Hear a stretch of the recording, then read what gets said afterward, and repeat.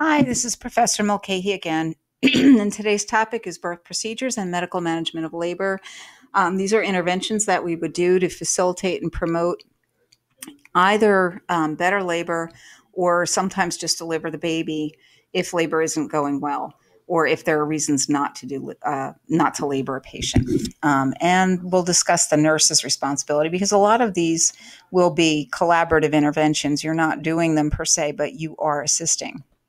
We're going to chunk it into 4 parts. Part 1 is before labor begins, and then we'll go on to Part 2, which is during active labor. That's mostly your pharmacologic pain management.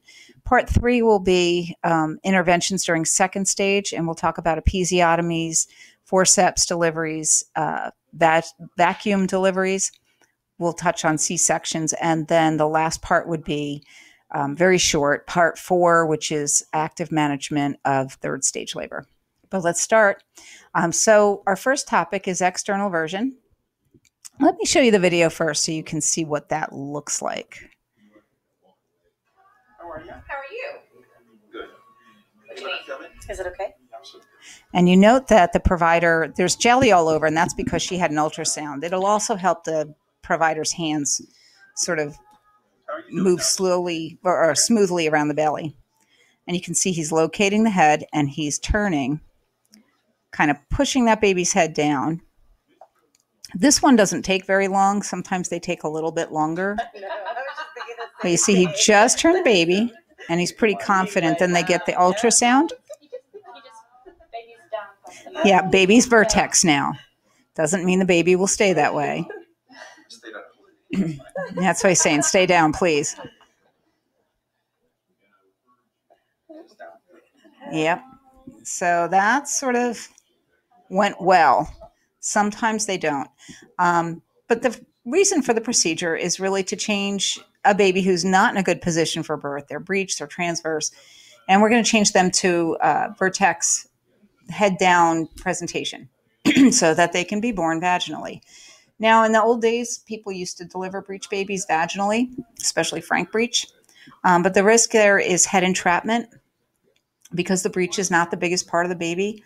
The head is. So sometimes the cervix will dilate and the pelvis will allow the breech to come down, and then the head gets stuck. And now we have an emergency situation and we have to push the whole baby back up to get the baby out abdominally. It doesn't usually end well. So external version gives us an alternative to just saying, let's call it a section. It works best when your mom has a normal BMI and her abdominal wall is real accessible. You can get right to that uterine muscle and baby without a lot of layers of tissue in the way. It works best when your baby's a normal size or even on the smaller size, because they'll move better. Real big babies start to run out of room and then they get wedged. And you need adequate amniotic fluid. So before this procedure is done, they're going to do an ultrasound to make sure that that cord has plenty of room. Because, as you see, the biggest risk of this procedure is either a cord accident or an abruption. Let me get my pointer out. So cord accident, it's kind of a euphemism, I guess. If the cord is around the baby's neck, if there's a true knot in the cord, some of you might see that in clinical and think your kid's so lucky to be born okay. Or if the cord just gets squished and reduces the blood flow to that baby, we might see some bradycardia. And that becomes an emergency. Also, he didn't have to really push hard on her belly, as you saw in that video, but sometimes there's a lot more aggressive manipulation that goes on. It just depends on how stubborn that kid is and how relaxed mom's abdominal wall is. So there is that risk. And because of that, this is not a do-it-yourself-at-home kind of project. You need to do it where there's access to an OR. Where I work, we do it in the OR. That way, if it turns into a C-section, and the last one I was in did, we can move very quickly. The other risk is that some babies just seem to like being upside down or right side up, whichever way you want to call it, and they go right back to being breech or transverse. They're happier there, and that's what's called an unstable lie. So when a mom has had a version, say at 36 weeks, and the baby was confirmed to be head down, before she comes in to be induced for labor, they really should check with an ultrasound. Okay, so indications. Like we said, breech or transverse lie, they have to be at least 36 weeks to qualify for this procedure. And you can go ahead and do it if the baby's heart rate is reactive, the non-stress test is reactive. We need those 2 accels, at least 15 beats per minute for 15 seconds each in a 20-minute period. That's just review. That's what an NST is. We need adequate amniotic fluid. It's a lot easier if the presenting part is not engaged. It should really be floating. So that, if you have those buttocks or, a footling breed or whatever wedged in the pelvis, it's going to be very hard to convince that baby that turning over is a good idea. The size should be appropriate for gestational age. It shouldn't be a baby who's maybe compromised with intrauterine growth restriction. It should not be a baby who's really macrosomic. We have some contraindications, and they're here. These would be reasons not to do it. If you have a history of placental abruption, kind of makes sense not to do something that puts you at a great risk for placental abruption. Severe preeclampsia, sometimes the stress of this procedure is enough to trigger, eclamptic seizures in mom, which then increase your risk of placental abruption. Or sometimes what we see in preeclampsia, just like your reflexes get brisker, uterine muscle sometimes is more contractile, and we can put mom in sort of a irritable state uterine wise. But mostly, we want to avoid somebody who's so sick that they can't tolerate this procedure. Any non-reassuring fetal status, like variable decelerations, especially if your cord's already being compressed, you don't want to do anything that's going to risk a cord accident. If your baby's having lates or minimal variability, obviously, this isn't a baby who's going to tolerate this vigorous procedure. You're kind of better off just calling it a day. Oligohydramnios, oligo of anything means there's not enough. It's too little, just like oliguria is too little urine. Oligohydramnios is too little amniotic fluid. That HYDR means water, and amnio, means the amniotic sac. So there's not enough water in the amniotic sac. That would be a contraindication because of suspected cord accident. If we think this baby is going to weigh more than 9 pounds, not a good idea to try and turn them. It's, they don't have enough room. We can cause fetal injury, and it's probably not a great indication for a vaginal delivery anyway. Nuchal cord. If we can visualize a nuchal cord on ultrasound, this would be like a relative contraindication. Most providers would not risk it. Placenta previa, for obvious reasons. Why are you going to put the baby in position for a vaginal delivery when C-section is the only safe mode? And obviously, you can sort of rupture the placenta that way. And moms who have had previous uterine surgery, if they're a previous section, if they're previous hysterotomy, you don't really necessarily want to manipulate that uterus because you risk uterine rupture. So those would be reasons to do it and reasons not to do it. Care. So some places, and mine is one of them, will give some terbutaline to make sure that the uterus is relaxed. Remember, terbutaline was a tocolytic. It stops contractions, and that will relax the uterus and make it easier to get this baby. If the uterus starts contracting, it makes it much tougher to get that baby to move. You may use ultrasound. That's almost always indicated to locate the position of the fetus. You want to see where that head is. You know where to apply your pressure. And you want to visualize the placenta. A lot of places, mine included, will give mom an epidural before the version starts. Number one, it's not the most comfortable procedure. So that's an important aspect of pain relief. It'll also keep mom from jumping around so that the provider can get this done. And in the event that there is an adverse effect, you have that cord accident or that placental abruption, you can proceed with a C-section, given that the epidural is adequate for that. And then we want to make sure that the use of fetal monitoring is happening so that we can see any non-reassuring changes in the heart rate. Now, during the version, you can't really put those leads on because the provider needs that space to work, but before and after, definitely. Okay, so that is external version. We're going to move on to methods to initiate and promote labor. So these are your cervical ripening and induction agents. We use these all the time. It used to be a joke. We don't have babies without Pitocin. It's not entirely true. But I've got some pictures. Amnihook, Cervidil, Pitocin, Cook's balloon. We're going to get familiar with all of them.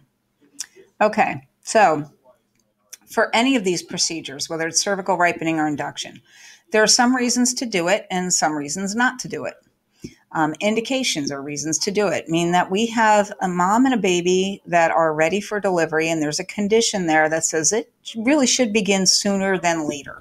We don't want to wait for spontaneous labor to occur in certain conditions. So we have some maternal conditions. Moms who have hypertension, whether it's chronic or preeclampsia, we want to time that delivery before mom gets really, really sick. And then we have a sequence of events that puts both mom and baby at risk. So if she has preeclampsia, the recommendation now is no later than 37 weeks. There is nothing to be gained and everything to be lost. If she has chronic hypertension, the current recommendation, to my knowledge, is 38 weeks if she doesn't have any superimposed preeclampsia, with fetal surveillance all the way through. Gestational diabetes, a lot of times, whether it's pre-gestational or gestational, providers really don't want moms to go past 39, all the way to 40 weeks. They can go to like 39 and change, because the placenta starts to get old, the baby starts to get huge. It's sort of a now or never kind of thing. Again, nothing to be lost from delivery and everything to be gained. So gestational diabetes would be another one, especially if the baby's starting to get large and you think that maybe if we get the baby out now, it'll fit, but you wait a week and it might not. Preeclampsia. Again, we kind of just discussed that under hypertension. Cholestasis of pregnancy is actually fairly common. It's gallstones, and some people will get the PUPS rash with that. And the reason that we want to induce at 38 weeks or no later than 38 weeks for those folks is that for some reason that I don't understand particularly well, it is associated with like a triple risk of like threefold risk of stillbirth. Still not common, but 3 times more than the average mom will have. And so they don't play around with that. They'll treat with Actigol during pregnancy if they notice that there's cholestasis of pregnancy, and then they'll deliver at 38 weeks. Preterm or prolonged rupture membranes. Mom's water broke and she didn't go into labor on her own. Well, the clock is ticking for infection, so we want to get her delivered. And then we have some fetal factors. Intrauterine growth retardation, or a small baby who's not getting perfused might be better off out than in. Out where he can get breast milk and formula and oxygen, and not inside where he's maybe got some compromised conditions. Oligohydramnios, again, if there's not a lot of fluid, we don't want to risk that baby's cord's going to get compressed and cause some issues. So we'll want to get those patients delivered if they're at term. And non-reassuring fetal status. So that's kind of a catch-22, because some babies with non-reassuring fetal status will not tolerate labor, but you give it a try. So if they come in and their biophysical profile, their BPP is 6 out of 10 or 4 out of 10, you'll try that induction first. Try to effect a vaginal delivery before the conditions in utero get any worse. If they have variable D cells, something like that, where you're just like, I'd rather not sit on this patient. I'd really like to get this baby out where we can help it. That would be another indication. And then IUFD, or intrauterine fetal demise, would be a condition where you might not want to keep mom pregnant until spontaneous labor begins because of the risk of infection. You would want to get her delivered. So you would use cervical ripening. That is not a topic that we're going to cover today. That occurs all the way at the end of this course, or this section of the course, under unexpected outcomes, but it would be a reason that you could do induction. So some reasons not to do it. What are the contraindications to inducing labor? Well, any reason not to have a vaginal delivery is a reason not to have induction. Client refusal. If your client has been educated about the risks versus benefits and decides she is no way, shape, or form going to have an induction of labor because she's scared of Pitocin, or she wants to go completely natural with as little intervention as possible, we can't just do it. A lot of women get to 39 weeks and they get what's called TOP, or tired of pregnancy, and they are more than happy to sign up for anything we have to offer that makes it go faster. However, if the client says, no, I can't do it, then you're not going to start an induction against her consent. Placenta previa. Obviously, we've talked about placenta previa. You know why we don't want to do an induction, because you can't deliver that patient vaginally. Active HSV or herpes simplex virus, talked about that as well. If there are active lesions, we risk transmission to the baby during delivery. So we don't want to induce that patient. Same thing with malpresentations. If they're breech, if they're transverse, if they're shoulder, if they're chin, whatever, variation you have on not normal, we're not going to induce that labor. Prolapsed cord. If you have a prolapsed cord, you're having a C-section right now, this very minute. So you wouldn't start an induction then. Previous C-section with vertical uterine incision. So that's sort of something we'll cover under C-sections, but if you get an operative report that somebody had an emergency C-section or they had a C-section in another country, and instead of that low bikini line cut in the lower segment of the uterus, we have like a classical incision, or it kind of goes down the abdomen, like maybe from the belly button to the pubis. And again, we'll talk a little bit more under C-section. There's a skin incision and a uterine incision. You can't always tell what the uterine one was by looking at the skin. But if they've had that, they're at risk for uterine rupture with contraction. So if they have any history of uterine rupture, any risk factors for uterine rupture, we're not going to do any of these things. First, we'll talk about cervical ripening agents. That's a Cervidil, looks like a shoelace. The medicine is in this part here. Okay, that little tab, that is loaded with dinoprostone. It is a prostaglandin, and prostaglandins are associated with initiation of labor and cervical ripening. Cervidil is the most common I've seen. Prepidil gel used to be the thing to do, but it's a lot less predictable than Cervidil. It's the same agent. But you see how Cervidil has that string and you can kind of pull it? With Prepidil, there's no way to get rid of that gel if you hyperstimulate the uterus or if the baby doesn't tolerate it. So Cervidil has sort of replaced Prepidil. Once you put the Cervidil in, or you don't put the Cervidil in, let me clarify, a licensed independent provider will put the Cervidil in. You will assist. It stays in for 12 hours. Mom has to lay in bed for 2 hours, so you always caution her to empty her bladder first, just so it doesn't fall out. It goes way back into the posterior cervix, posterior fornix, so the vagina, you kind of tuck it behind the cervix, or it gets tucked behind the cervix. You are not doing anything as a nurse, except assisting and documenting. Cervidil is actually really common. It doesn't usually initiate labor, so if you bring people in for induction, sometimes you bring them in the evening, you give them a Cervidil and an Ambien, you send them night-night, and then 12 hours later, you take it out, and hopefully their cervix is softer, it's thinner, and it has moved anteriorly. That's the job of Cervidil. Sometimes if mom is sort of ready to go, that Cervidil may kind of kick her into a spontaneous labor. But the expected response is cervical ripening, that softness, thinness, and anterior movement of the cervix. Now, meso or misoprostol or Cytotec, all the same thing. Now, I want you to notice here's a little thing. That's how it looks when it's sitting on the pharmacy shelf. This dose is 100 micrograms. I don't think it comes smaller than 50, and we usually give it to start 25. The manufacturer refuses to make it in the doses that we use for vaginal delivery because they don't want anything to do with any lawsuits that come from the use of this product. However, it is widespread in its use as a cervical ripening agent. It is considered an off-label use. It can be given orally, buccally, which means in the cheek, kind of between the cheek and the gum, or it can be given vaginally. For postpartum bleeding, it can be given rectally, but that's a whole separate topic.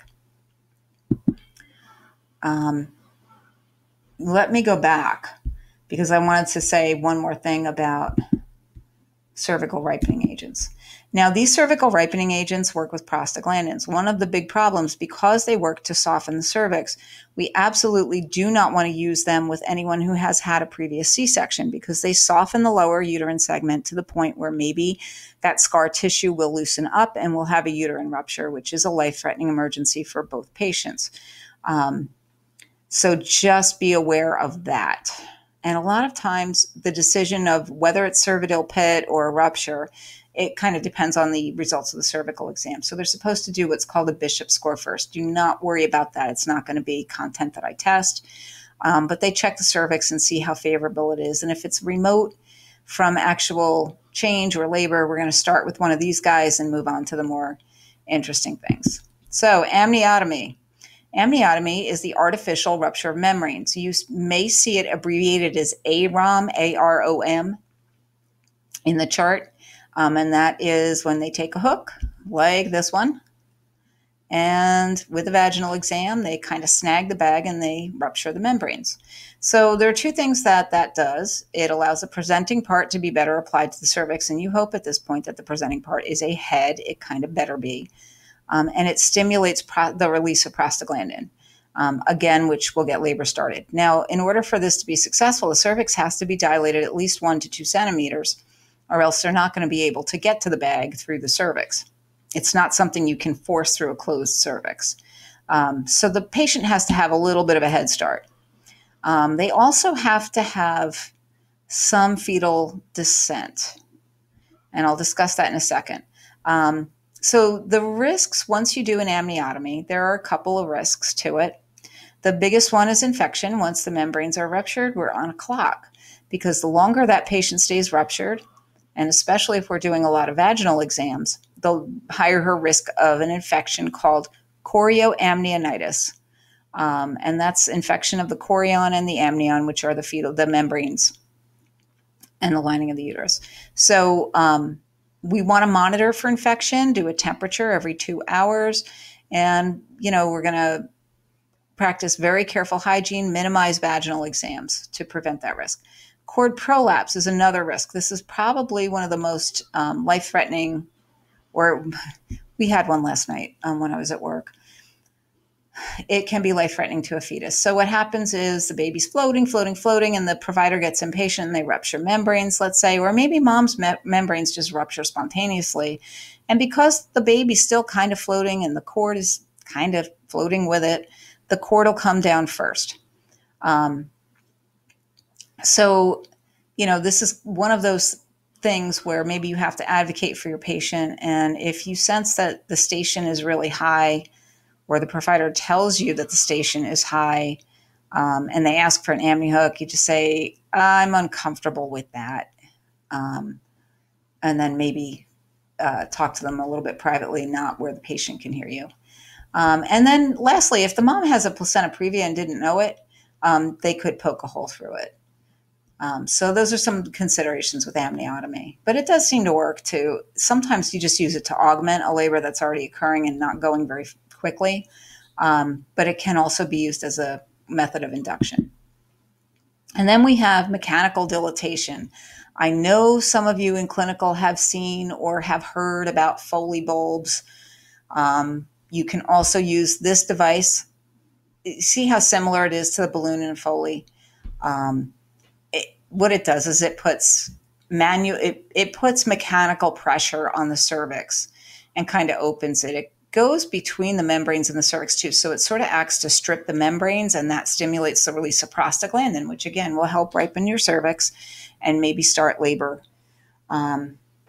Cervix needs to be at least, again, 1 to 2 centimeters dilated to push that catheter in. And it's, unlike the amni-hook, which is kind of rigid, the Foley bulb or the Cook's catheter is kind of soft and it wants to flop around.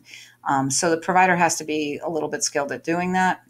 The nurse's responsibilities. We assist with this procedure. Usually you'll get bowls of sterile water and big syringes, and you blow up those balloons. The Cook's catheter is nice because it puts pressure on both sides, but a Foley could be used, and it's actually a little bit cheaper. You're going to educate the patient on what this procedure is and what it does. You are particularly going to educate your patient on the fact that dilatation doesn't always mean true labor. The cervix, by the time this Foley bulb comes out, whether it comes out on its own or whether it's removed, could be 4 centimeters, 5 centimeters, 6 centimeters. It does not mean that active labor is occurring. It just means that we stretched it to that point. Remember that true labor is cervical change caused by effective, painful uterine contractions. So if mom's not contracting and you pull this Foley balloon out, she'll be 5 for the rest of her life, unless you do something about her, unless she kicks into labor on her own. But you're going to educate the patient about that. This will help things get started, but you won't be in true labor until you have regular moderate to strong contractions that are changing the cervix on their own. You're going to document the time that it goes in. You're going to document the time that it comes out, whether it comes out because the provider deflated all the balloons, or whether it falls out because mom became dilated to the size, the diameter of the balloon. Oops, let's go back to slide 11. Sorry about that. And we're going to go to oxytocin. Oxytocin is like ubiquitous on the labor and delivery unit. It's kind of the one drug that we know backwards and forwards because we use it all the time on almost every single patient. If we don't use it during labor as an induction or augmentation agent, we are using it most likely postpartum to control bleeding. So what oxytocin does, it is a hormone that is secreted by the anterior pituitary endogenously, but we give it as an exogenous hormone. It's synthesized in a lab and they put it, this label here is kind of what I'm used to. The concentration, 30 units in 500 ml. When you work out the math, if you beg me, I'll do it for you. It ends up being 1 milliunit equals 1 ml. So if you want, or 1 milliunit per minute equals 1 ml per hour. It's a fancy math problem, but every labor nurse kind of knows the concentration in the bag they always use, and they do the math very quickly. So if I want to start my pit at 1 milliunit per minute, and I have this bag, I just start my drip at 1 ml per hour. And you do start slowly. Pit works best. Pitocine's the other word for oxytocin. If your cervix is favorable, because what pit does is it stimulates contractions. Well, if your cervix is hard as a rock, it's like that rubber band on the broccoli that doesn't want to stretch no matter what you do to it and requires a lot of force, you can give mom contractions all day and they will hurt, but they might not change the cervix the way you intended. So it's most effective if cervix is already ripe. So if somebody comes in for induction, the first thing they do is a vaginal exam to determine which agent is appropriate. When you do start pit, you start it slow. Most places will have orders like start at 2 MUs per minute, increase by 2 every half an hour, or start at 1 MU per minute, increase by 2 every 45 minutes. There will be a policy that sort of spells out in a physician's order that tells you how often you can go up. Now, the part of it that requires nursing judgment is this titration part. If you have never heard the term titrate, let me explain it to you. It means the dose depends on the patient's response. So there's no one dose. There's never start oxytocin at 3 MUs per minute and leave it there indefinitely. It's not that kind of a medication. So the nurse needs to be able to interpret labor progress, maternal response, fetal response, and then decide, do I want to increase the dose? Do I want to keep the dose the same? Or do I want to maybe turn this off or reduce the dose? There's a lot of nursing judgment. The provider is not going to sit there and tell you to up the pit every half an hour. He's going to expect you to know when that's appropriate. And usually what you want with Pitocin is contractions of a moderate to strong intensity that occur every 2 to 3 minutes, lasting about 60 seconds. That's what's going to give you a baby. Those kind of contractions with a ripe cervix, or, hopefully enough to cause that cervical dilatation that eventually progresses to birth. There are some risks with Pitocin. It is considered a fairly high-risk medication, and because we're titrating it and we're using our judgment, we need to be aware of these risks. The first one, the most common thing that you might read about or see, is tachysystole. Tachysystole we covered in the fetal monitoring video. It means too many contractions. Systole is the work, right? Like when you have a systolic blood pressure, that's the heart at work. This is the uterus at work. Tachy means fast. It's working too fast. So we have contractions that are less than every 2 to 3 minutes. Maybe they're every 1 to 2 minutes, or maybe they last 90 seconds to 120 seconds. But we're having hyperstimulation of the uterus. It's important to palpate the uterus between contractions to make sure that it really rests in between. Because if we keep going, we're going to have these two conditions. If we keep going with tachysystole, the first person who's going to probably, unless we have a previous section or something like that, first person who's going to complain is the baby. And you're going to see signs of hypoxia on the monitor. That's when you start to see your minimal variability, your late decelerations. If baby is not tolerating labor, Remember, every time the uterus squeezes, it's also contracting on the blood vessels in the placenta. So it, babies are built for a certain amount of stress. They've been training for this marathon for 9 months. But, we can injure the runner here if we stress it out too much. And then we're going to look for signs of uterine rupture, which is something that it's too lengthy a topic to cover under this. Just know that it is a risk. And women who are most at risk would be your what we call TOLACs, or trial of labor after cesareans. PIT is a good agent for induction for somebody with a cesarean. You just have to be much more careful, and you have to be more hands-on with this patient, literally. Hands on the belly. How strong are those contractions? How long do they last? Make sure your toco's in the right spot, and make sure that your hands verify what your toco is reading, and make sure that the uterus relaxes in between. So we need to have continuous fetal monitoring. This is not the mom who can have a Doppler check every half an hour for one contraction and 30 seconds after or 60 seconds after. This mom needs to be on continuous monitoring because you are titrating the dose of this medication according to response. And if you don't know what that response is, you have no business running PIT. Now, unfortunately, when mom's up and walking or in the jacuzzi tub or on the birthing ball or in the rocking chair or just writhing around the bed, sometimes it can be difficult to keep the baby's heart rate on, but we have to try. And that might be an instance where you have to call your provider and advocate maybe for internal monitoring so that you can see the baby a little bit better. Most places are now instituting the use of a safety checklist. So, it's like a menu in a Chinese restaurant.